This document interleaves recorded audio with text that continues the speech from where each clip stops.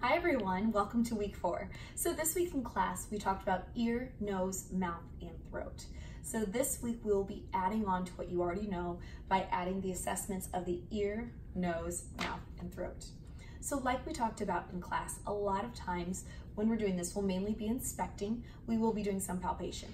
When we inspect, we're really going over and looking at alignment, symmetry, as well as skin. If we're looking at skin, then you will hear me say common phrases like appropriate to ethnicity with pink undertones and no redness, swelling, lesions, or exudate. Whenever we're talking about mucous membranes though, I will say they're pink, moist, and intact. So it does, the vernacular, the words that you use will change a little bit. So for this week, you'll be doing the ears, nose, as well as the mouth. And then I really encourage you, because next week is the last week that we will be adding on content. We'll be adding on cardiac and respiratory, which are some heavier content areas. It's really important that you feel comfortable with what we've learned so far. So once you have mastered and once you have checked off on the things for this week, I really encourage you to start back at the beginning of the head to chest and start going through AIDET, the general survey, skin and nails, head and face, as well as the neck with the lymph nodes, and then the eyes, and adding on ears, nose, and mouth, what we've discussed this week. Because if you can feel really good doing all of those together so far, then when you go to add cardiac and respiratory next week, it will not feel as overwhelming. So once you've checked off on the things for this week, grab out that head to chest and start practicing and start putting it all together and getting the flow and getting it down to memorization. So this week when we were doing the ears, so I'm going to be looking at the ears. Like I said, we like symmetry, we also like alignment. So I'm looking at the ears, and the ears appear to be symmetric. Also, when I'm looking at their alignment, the top of the pinna lines up to the outer canthus of the eye. Now I'm going to look at the skin. When I'm looking at the skin, I don't see any redness, swelling, lesions, or exudate.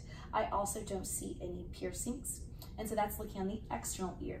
Now I'm going to gaze down the external auditory meatus, which is our fancy word for the ear canal. And again, I don't see any redness, swelling, lesions, or exudate, nor do I see any cerumen.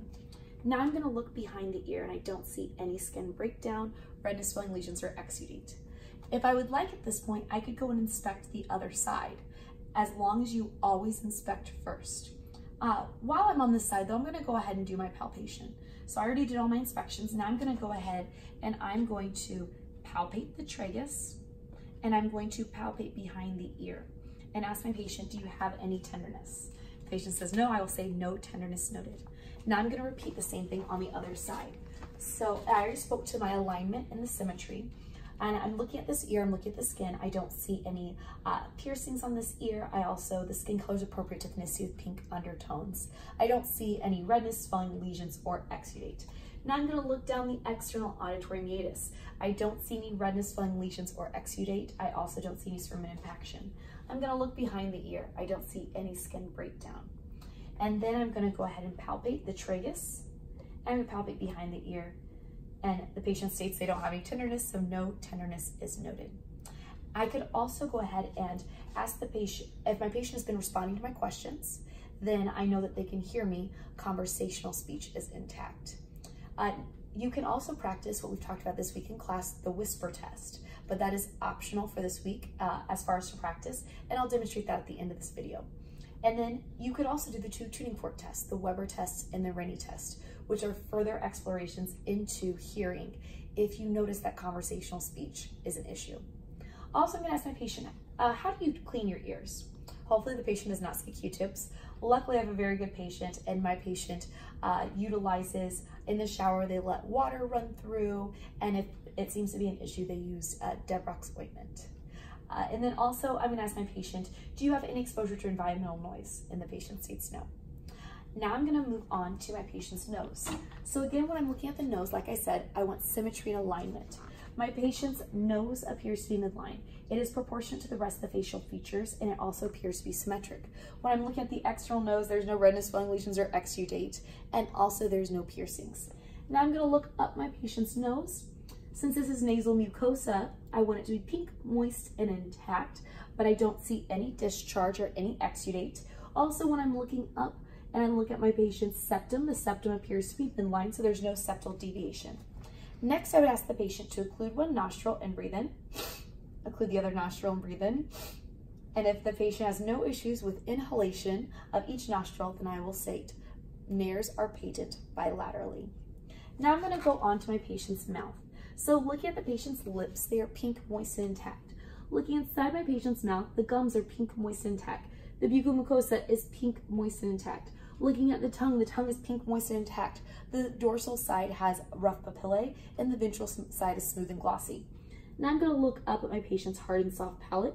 They're both pink, moist, and intact. The hard palate has a little bit of a grayish tinge. The soft palate has a little bit of a yellowish tinge. Now I'm going to have my patient open up wide. I could use a tongue blade. Look at the back of my patient's throat, the posterior pharyngeal wall. It is pink, moist, and intact. The tonsils are pink, moist, and intact. They are 1+ with crypts. And then I'm going to have my patient open up their mouth and say, ah, ah. And I'm looking at the uvula. The uvula rises with phonation. Since the uvula rises with phonation and there's no pooling of saliva in the back of the throat, that means that cranial nerves 9 and 10 are intact. And so that completes my ears, nose, and mouth assessment. So next, what I will show you, what you will see in on the optional things to look at. First, you have the whisper test. So for the whisper test, you will want to stand, I'm going to go to the other side. You will stand behind the patient, arm's length away. You will have them occlude one ear, so they would occlude by pressing their tragus, because remember, we don't want them putting their finger inside of their ear. So you would have them occlude one ear, and you will whisper 2 words, Happy Tuesday. And then you'd ask them to repeat those words. Then you have them do the same thing on the other side, so you're still standing arm's length away, and you will have them occlude the other ear. You'd say, health assessment. And if they repeat those words, you will state, whispered sounds heard bilaterally.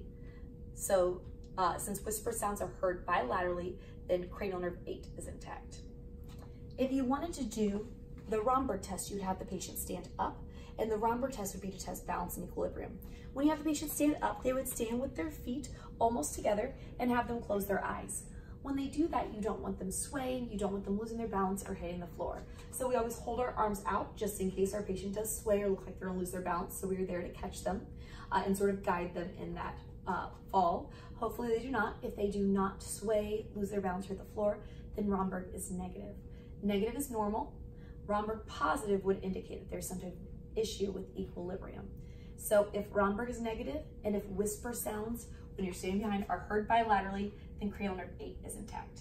You could also practice the tuning fork tests. However, the tuning fork tests are not in this week's, or are not in the head to chest, and they're just optional for you to practice. With the tuning fork test, you'll want to hold the tuning fork at the bottom. You don't want to hold onto the tongs because it would stop the vibrations. If you were doing the Weber test, you would place it in the middle of the patient's head and ask them, can you hear the sounds equally in both ears?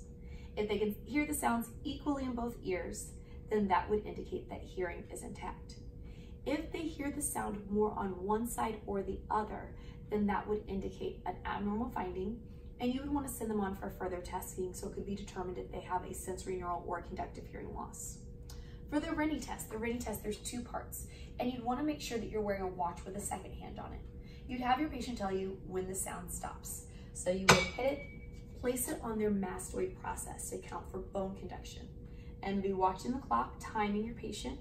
Once they see the sound stops, then you will move it and hold it in front of the ear and continue watching the clock. A normal finding would be that air conduction is 2 times longer than bone conduction. And you would repeat the same thing on the other side. So if air conduction takes 2 times longer than bone conduction, then cranial nerve 8 is intact.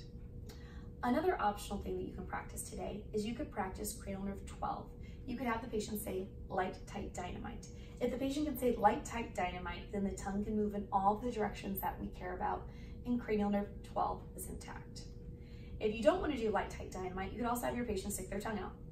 If they stick their tongue out, remember we like symmetry, so we want it to be midline.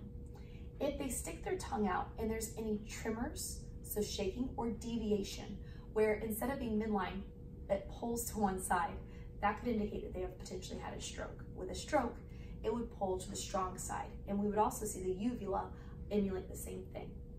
And again, those are optional because that is not on your head to chest. but I really encourage you to practice them so that way you feel better about them if you see it on an examination. And then also go ahead and start practicing your head to chest, what you know so far, which is almost all of it. And that's it for week 4. And if you get extra time in the lab, your lab instructor may guide you through some of the components of week 5 to give you a head start. Have a great day.